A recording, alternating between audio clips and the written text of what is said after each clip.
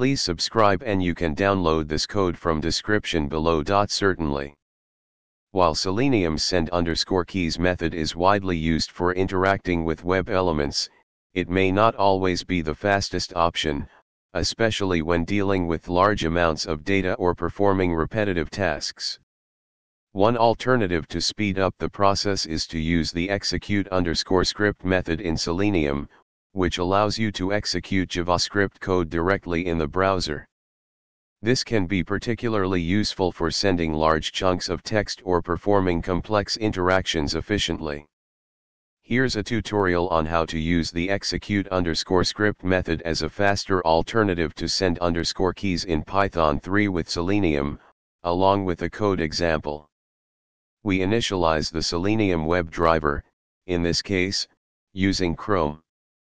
Make sure to replace the driver_path variable with the path to your WebDriver executable. We open a sample website, https://example.com, for demonstration purposes. The send_keys_faster function takes an element and text as arguments and uses execute_script to set the element's value directly through JavaScript. This can be significantly faster than using the traditional send_keys method. We locate the input field on the web page using its XPath. You should replace it with the appropriate selector for your case. Finally, we call our custom send_keys_faster method to enter the desired text into the input field. The browser window is then closed. Using execute_script as a faster alternative to send_keys in Selenium can be beneficial in scenarios where performance is crucial, especially when dealing with large datasets or repetitive tasks. However, it's essential to ensure that using JavaScript to interact with elements won't compromise the accuracy or functionality of your tests. Always test thoroughly and adapt the approach based on your specific use case. ChatGPT. Title: Accelerating Input Automation, a faster alternative to Selenium send_keys in Python 3. Introduction. Automating browser interactions is a common task in web scraping and testing scenarios, and Selenium's send_keys method is widely used for simulating keyboard inputs. However, in certain cases, the performance of send_keys may be suboptimal.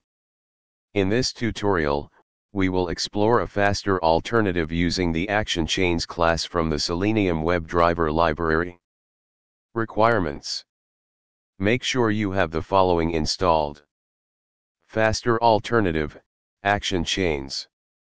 The ActionChains class in Selenium allows you to perform complex user interactions, including keyboard and mouse actions.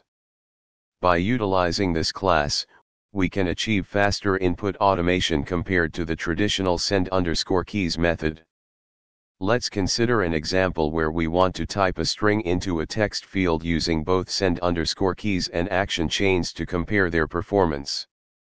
In this example, we compare the time taken by both methods to enter the same text into a text input field on a web page. The ActionChains method may demonstrate faster performance, especially in scenarios involving large amounts of text input. Conclusion.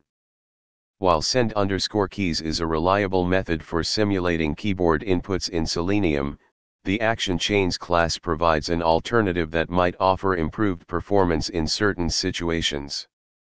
It's recommended to test both methods and choose the one that best suits your specific use case. ChatGPT.